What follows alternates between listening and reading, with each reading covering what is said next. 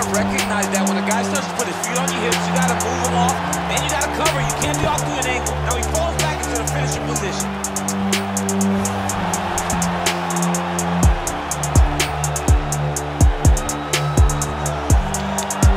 Oh, that's gonna do it in a quick tap from there as he gets it.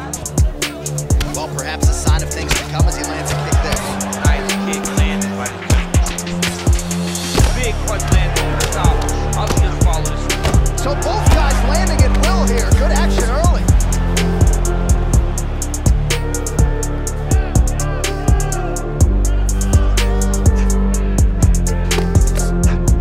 Right hand upstairs.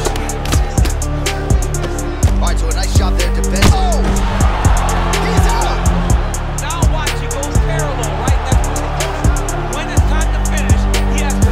Oh, he might have got to the shoulder. Wow. All right, side control now is able to isolate that left arm. Look for him to step over the top of the head to lift his opponent onto his hip to chase his finish. The core is not the arm, it's the shoulder pressure that usually makes him tap.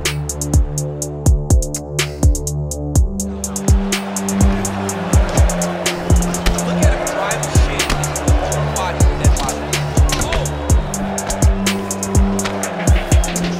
The right hand just misses. Oh! Huge right hand! Running fast past the football. And that's right. He deserves it. Go finish his fight. Starting to do some really significant damage to the body here. Another strike lands there. Yeah, he's mixing it all up.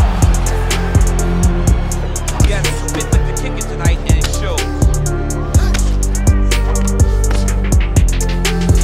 Well, the right hand has been there at times.